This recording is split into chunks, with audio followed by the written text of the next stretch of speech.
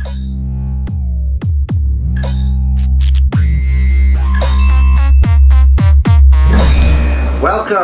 to Street Cred PH. It's me, ya boy. Yes, it's. Alam nyo na yan. So thank you so much for joining me today. And special yung ating episode, ang ating ika-6th na unboxing episode. Isa to sa collaboration ng dalawang higanteng streetwear brands. Siguro naman kilala nyo na kung sino to, no? Pero para sa mga hindi pa nakakalam, ito po yung joint project. Galing nung naisip nilang word, joint. Which is of course, nag-join forces sila. And we all know naman, the word joint represents, there you go. So, isa tong joint project ng Kush and Highminds. Yes, dalawang higanteng streetwear brands. Sila yung mga nauna sa industry. Mga pioneers to ng streetwear apparel culture. So, ang gaganda nung nirelease nila, as in, ang problema lang, ang bilis maubos. Sold out agad. Meron ding slight changes na nangyari. The usual na size chart ng Kush at Highminds, hindi nila sinunod. Medyo iba yung sizing dito sa collaboration na to. If I'm not mistaken, medyo maliit. Because yung dating 2XL na in-order ko, para ma-compensate, kailangan maging 3XL. And who would have imagined na 3XL na ako? Pero, yeah, XL lang ako talaga. Pero 2XL in-order ko, again, para loose. Pero this time, para komportable ako. Again, napakahalaga nun pag bibili kayo ng shirt. Minsan, maporma, pero masikip.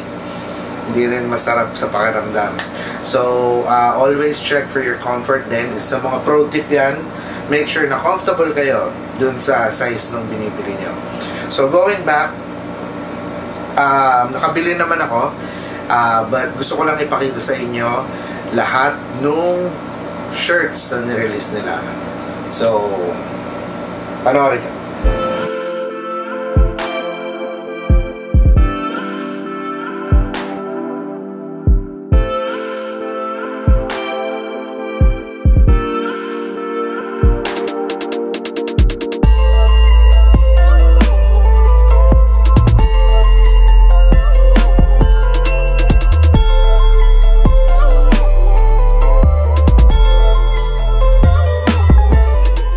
So, ngayon nakita nyo na, it's time for us to unbox kung ano yung nabili ko dun sa mga pinakita ko.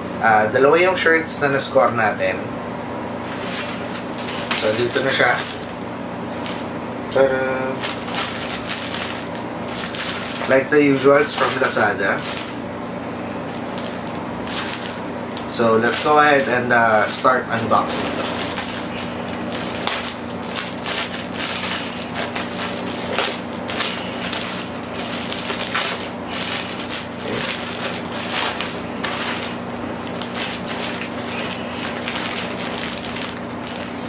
So for the first shirt,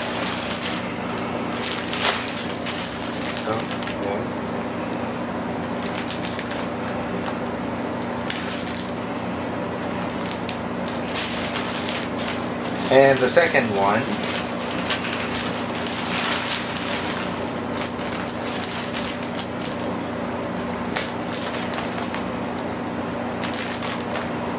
so like the usual, no, naka-ziplock din yung packaging niya. Very nice.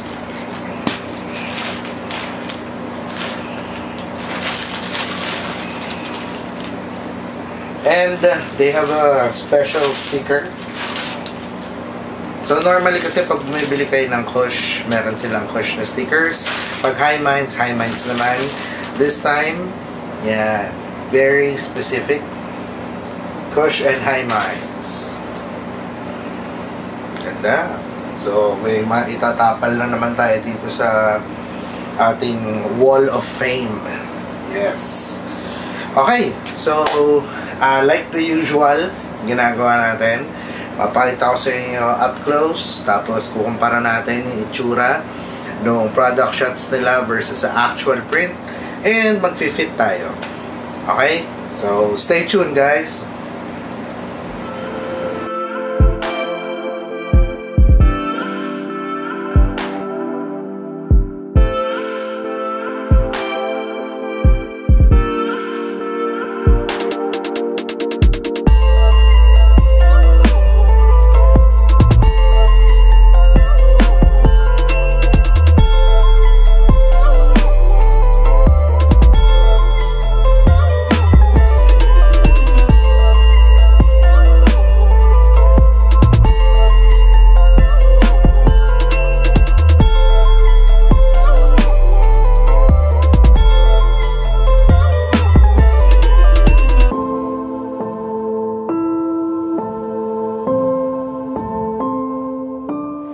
Yan, so nakita nyo yung mga shirts na na-purchase ko. 2 out of 10 lang.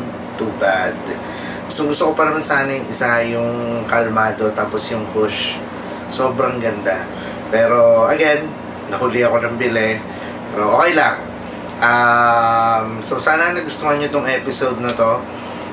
Again, patuloy lang po sana natin suportahan yung local streetwear culture natin, no? Buy local lang, magaganda naman sila, as in kaya nitong sumabay kahit sa mga international brands. So ito yung episode natin ngayon.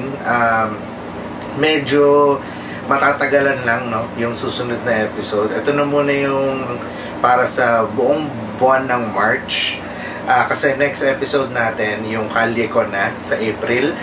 Syempre, kailangan ko lang din mag-ipon dahil for sure, baka medyo maparami yung ma-score nating shirts doon. Again, over 100 plus yata na local streetwear brands yung maglalatag doon.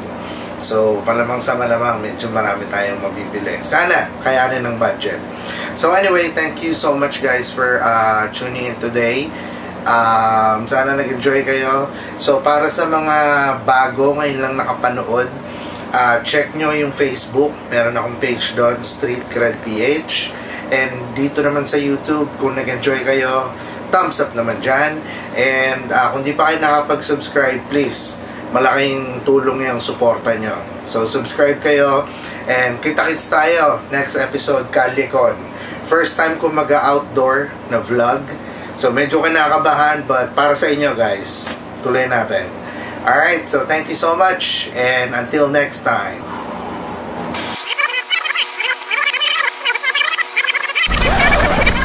What's up guys? Pahabol lang, no?